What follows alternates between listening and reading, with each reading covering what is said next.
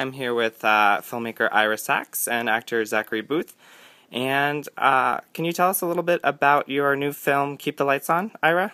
Yes. Keep the Lights On is the story of a relationship between two men in New York City over the recent past that takes place over about 10 years of time, and it's a kind of epic story of two people who get together, and for many reasons, including sex and drugs and all the things that sometimes get in the way of an easy life together, they stay together. They hold on to each other, and it's a film that really questions and asks why two men who have so much love for each other, but also so much pain with each other, what keeps them together and why they hold on. And some people are saying it's slightly autobiographical. Did you have an experience with a sort of person like that? The film began in a very autobiographical place. I was in a relationship that ended in 2007, and really on the last day of the relationship, I had a sense that there was a first day, and there was a last day, and there was a story in between. Right. And I also felt like the story of that relationship, like this, was not one that we often see in the film. The stories of what gay men's life.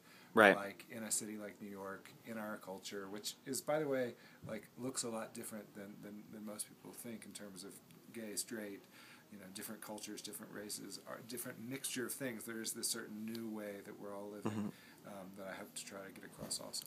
And do you think the use of drugs and sort of like a tumultuous relationship, is that typical of gay relationships, or is it just some relationships, Well, I think I'm not being a social scientist to say right. But also to say that, I mean, that drugs have been a central part of gay culture. For sure. And this film tried to look at sex and drugs and all behavior, how you are with your friends and how you are with your family and how you are on your birthday, without judgment.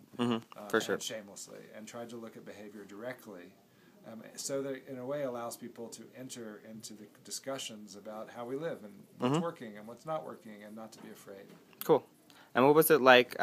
You sort of play the drug addict character. Sort of. There's other. There's a lot of good qualities. You play Paul, who is the boyfriend of the sort of more stable one in the relationship. What was that like to have to? Yeah. What was it like to play that character? Well, it was challenging at times to really go to the places that we had to go to physically and emotionally with the drug use and to sort of put myself in the shoes of somebody that was going through what Paul goes through. It was a challenge, but it was a fun challenge because I was surrounded by great collaborators and supportive people that helped me when I couldn't quite get there on my own. And I don't know if you're gay or not, but have you played a gay character before? Yeah, I did a TV show it was for like the N Channel years ago where I played a gay teenager. But since then, I don't. Oh no, I have. I did a Craig Lucas play in New York a few years ago called Prayer for My Enemy. And have you ever done? Have you ever done one that's so sort of explicit? There's some pretty raunchy sex scenes. No, I mean I've done the naked thing before. Yeah. Taking Woodstock, I was running around naked as a hippie, but in a different circumstance. So that's the first time that I ever, had that sort of physical intimacy on camera. And also the first time I ever had to use drugs like that on camera. Did you? Were they real drugs or? No. And water. Well, no, that was the crystal meth. The crack was a nut. It was like a hazelnut. Oh, okay. And the drugs aren't, the film is less about the exact drugs and what the effects are, and more about the relationship, right? Yeah, it's a relationship story, and but it's about the details of the relationship. So we tried to get them right. So that includes like the changing nature of how gay men have hooked up in New York. So we have phone sex lines, we have computer hooked up, we have different things. It's also how gay men's lives are integrated into broader lives. And these characters, they're artists. They have a close community of friends and families, and that's sort of what my life looks like. I think it's also what Zach looks like, the gay people, and I think this is the big difference in a way. Someone asked me what is the difference between queer cinema now and queer cinema 20 years ago, and I think I didn't need to set out to make a queer film because I just needed to tell my own story. In a way, 20 years ago, we were trying to define our identity in a certain way, and I feel like I'm more comfortable in my identity, so I just need to be direct about what I see. And there are, in the sex scenes, spoiler alert, there's some scrotum, some butt. So do you think that there's sort of a little debate going on right now about whether Hollywood needs more gay sex in order for us to be accepted in the mainstream or whatnot? How do you guys feel about that stuff?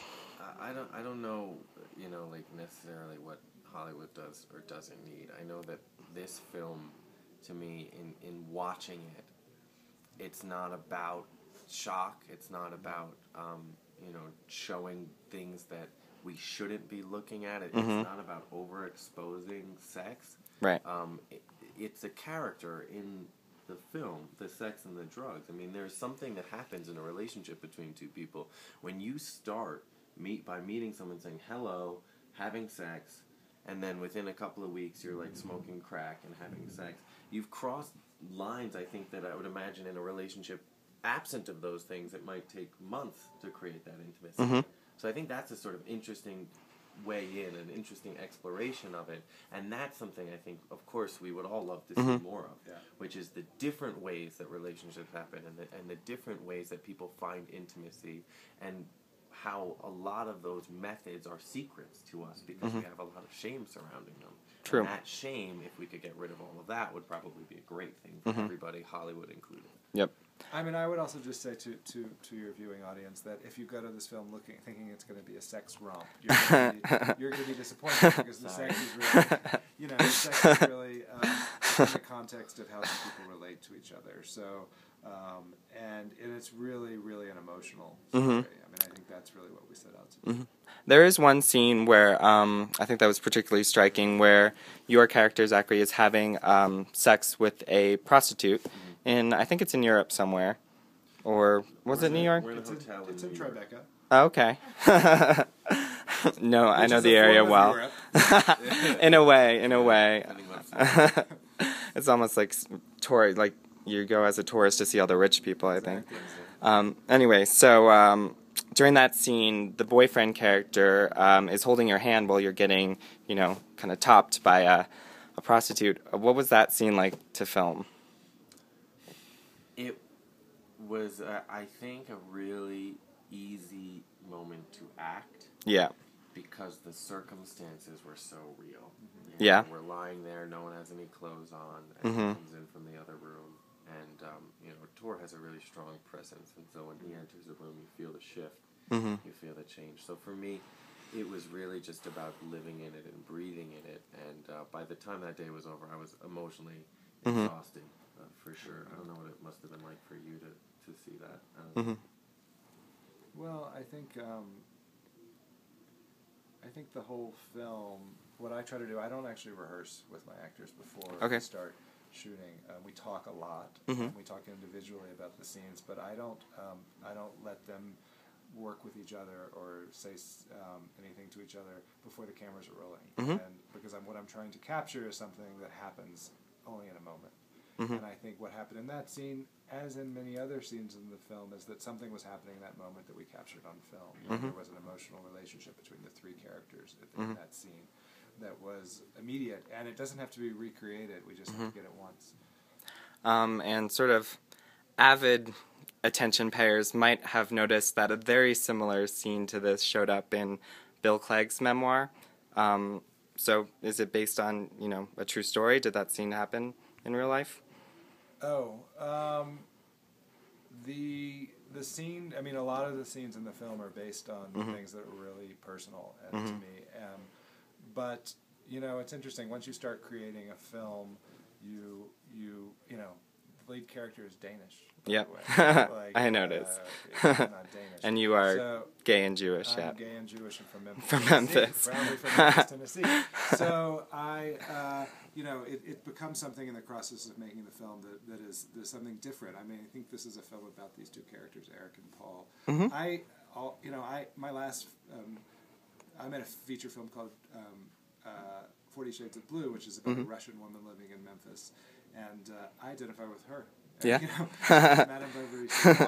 It's like, so I feel like the details are real, but they're not necessarily mine. Okay. Thanks so much for talking, guys. Thank you. Bye-bye.